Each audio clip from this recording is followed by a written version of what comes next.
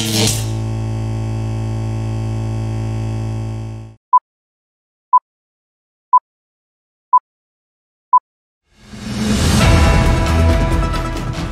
for the headlines, weather forecast, a low-pressure area has been located around 1,170 kilometers east-northeast of extreme northern Luzon.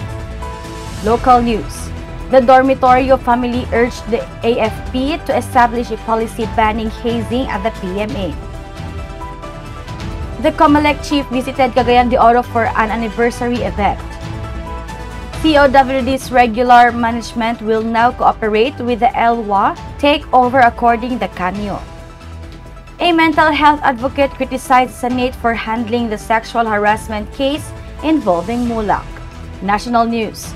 Sara Duterte and Riza Hontiveros had a heated exchange, with Duterte expressing her displeasure at Hontiveros' attitude. International news.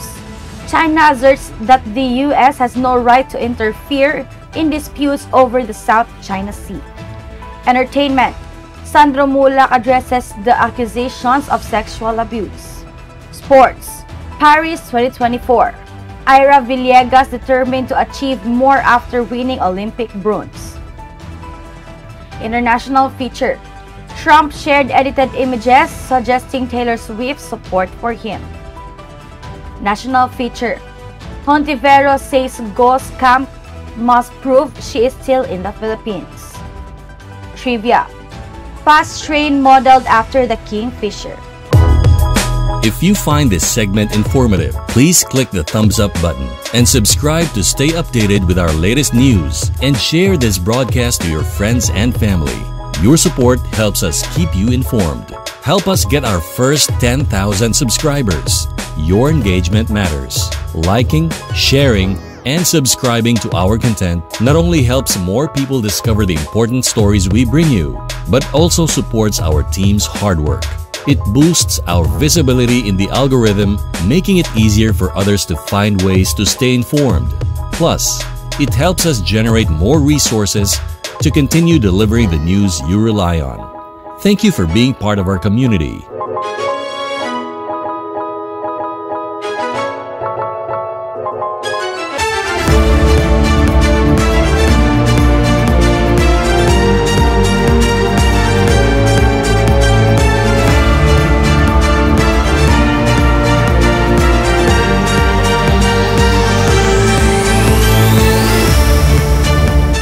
Good morning, Philippines. Magandang umaga, Luzon, ug mayong adlaw, Visayas ug Mindanao.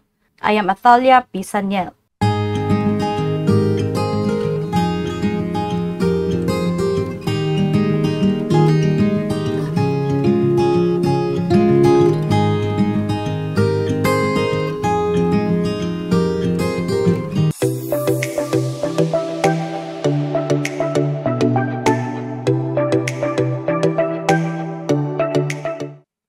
Weather forecast. A low-pressure area has been located around 1,170 kilometers east-northeast of extreme northern Luzon. A low-pressure area has been detected approximately 1,170 kilometers east-northeast of extreme northern Luzon. This weather system could potentially bring cloudy skies and scattered rain showers to nearby areas. Additionally, the southwest monsoon, locally known as Sabagat, is currently affecting extreme northern Luzon.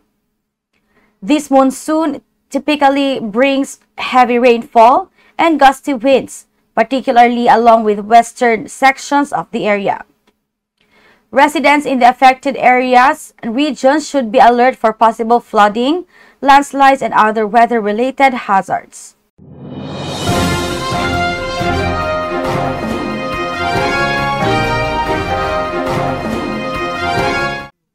Local news.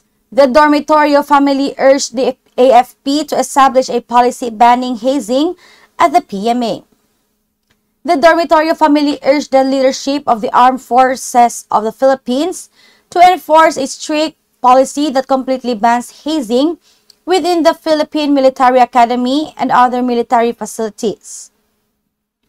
This follows a previous statement by AFP Chief of Staff General Romeo Bronner Jr., who emphasized the need to eradicate hazing incidents at the PMA, where new cadets are often the victims. In an interview with Bombo Radio, Dexter Dormitorio, the brother of the late PMA cadet 4th Class Darwin Dormitorio, expressed that General Bronner now has the opportunity to implement strong anti-hazing policies and hopes it will not be wasted. Their call for action underscores the broader issue of hazing in military institutions and seeks to prompt the AFP to take decisive steps towards creating a safer and more supportive environment for its trainees. The COMELEC chief visited Cagayan de Oro for an anniversary event. Commission on Elections Chairman George Garcia is set to directly address the controversies against him and their agency tomorrow in relation to the preparations for the 2025 elections. This was confirmed by COMELEC 10 Regional Director Attorney Renato Magbutay, who said that Garcia will visit the city.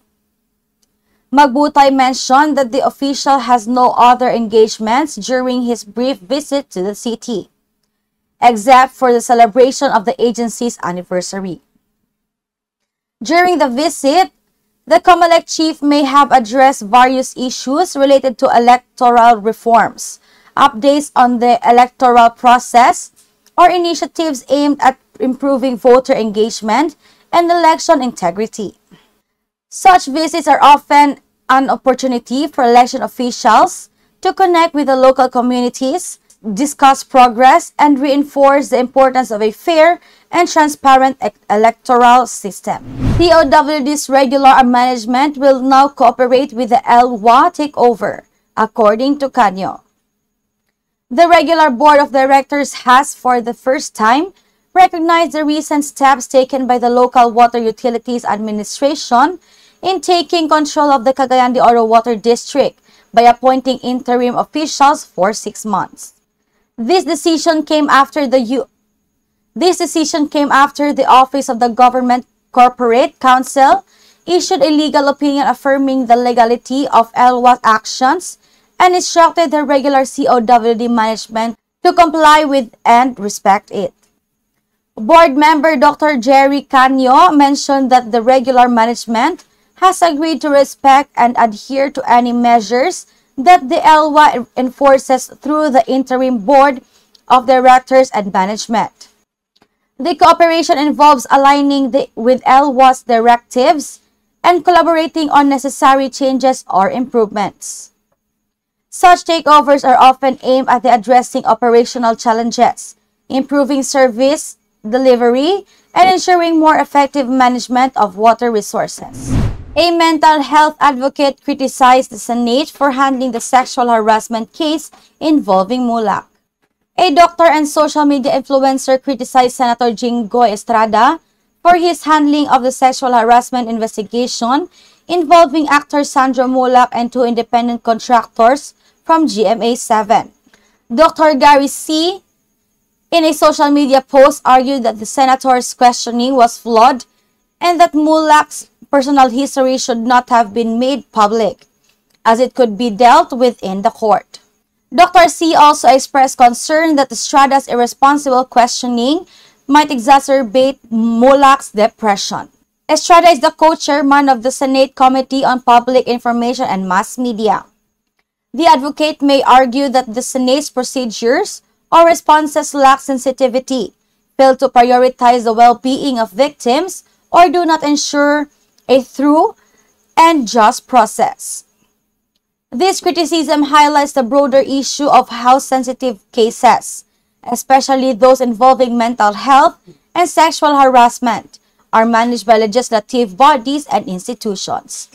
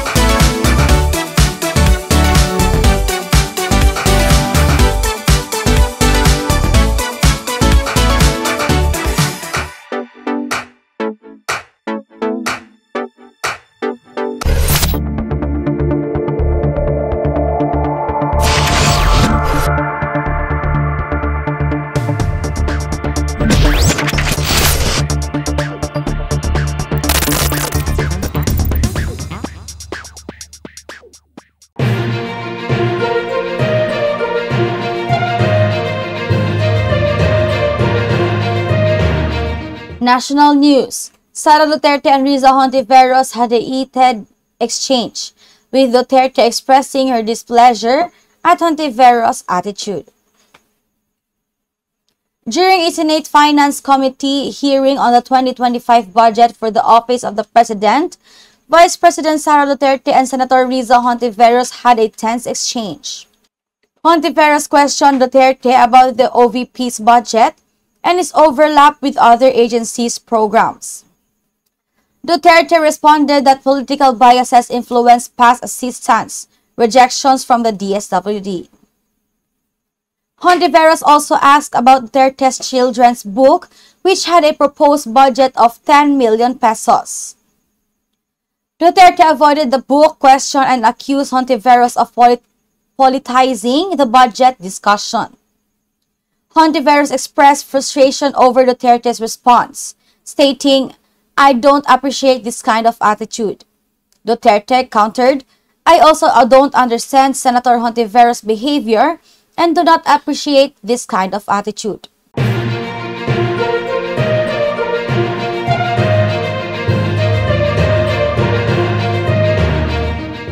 International news. China asserts that the U.S. has no right to interfere in disputes over the South China Sea. China warned the U.S. on Tuesday that it has no right to intervene in its maritime disputes with the Philippines after another incident near a contested reef in the South China Sea. China and the Philippines have clashed multiple times in this area, including around the second Thomas Shoal, where a Philippine warship has been grounded since 1999. Recently, Coast Guard ships from both countries collided near Sabina Shoal.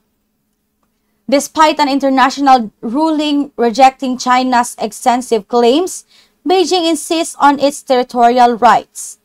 The U.S. condemned China's dangerous actions against the Philippines, but China defended its actions as legal and accused the U.S. of provoking regional tensions.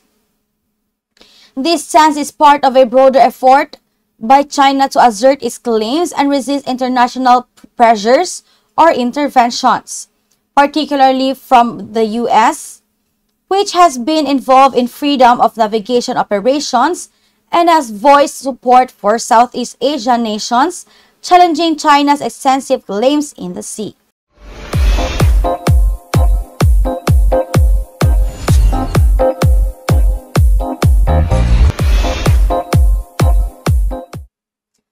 Entertainment. Sandro Mulak addresses the accusations of sexual abuse. Actor Sandro Mulak revealed on Instagram that the alleged sexual abuse by two independent GMA7 contractors destroyed him. He filed a complaint with the Department of Justice against Jojo Nones and Richard Cruz, stating that the incident left him struggling with anxiety and PTSD. Mulak emphasized that he doesn't want others to go through what he experienced and is fighting for all victims of abuse. He also mentioned trying to stay strong for his family, especially his mother, who is in the U.S. and deeply affected by the situation. The accused have denied all allegations through their lawyer.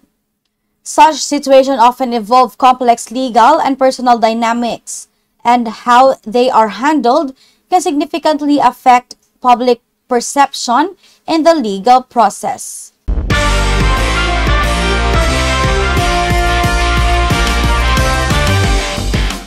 Sports. Paris 2024. Ira Villegas determined to achieve more after winning Olympic bronze. Filipino boxer Ira Villegas overcame numerous injuries to secure a bronze medal at the 2024 Paris Olympics. According to ABAP Secretary General Marcos Manalo, Villegas dealt with shoulder tendinopathy, a mild ACL sprain, and compartment syndrome in her left foot, which kept her out of the ring until just a month before the competition. Her daily rehab and support from the ABAP staff helped her surpass expectations in her Olympic debut. Following her Olympic success, Villegas is likely to be concentrating on refining her skills, setting new goals, and preparing for future competitions. Her determination showcases a strong drive to further her athletic career and possibly pursue higher accolades, demonstrating both her resilience and ambition in the world of sports.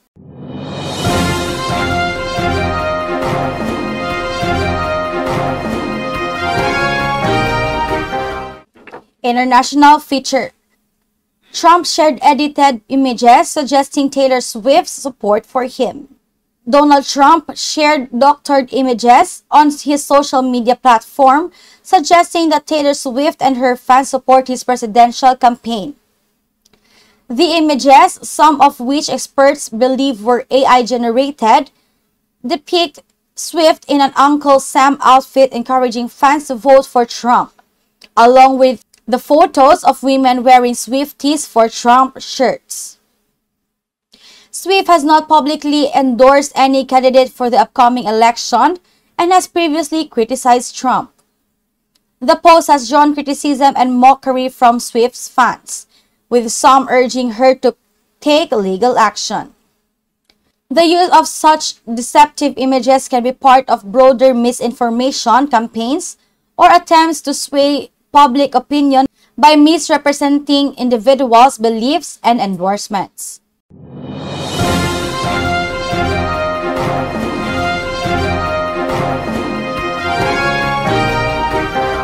National feature. Hontiveros says Go's camp must prove she is still in the Philippines. The camp of ousted Mayor Alice Go faces a tough challenge in proving she is still in the country, according to Senator Riza Hontiveros during a press conference on Tuesday. Hontiveros noted that the authorities from other countries have been providing corroborating information, making it difficult for Go's camp to insist that she remains in the Philippines. She emphasized that they will need to discredit credible sources to prove their claim. Go Waping believed that to be Go's real name is also suspected of being a Chinese national. Hontiveros' demand of proof of Go's presence in the country may be linked to investigations or legal proceedings where Go's location and participation are critical. This step is often necessary to ensure transparency and accountability, especially in complex cases involving public figures.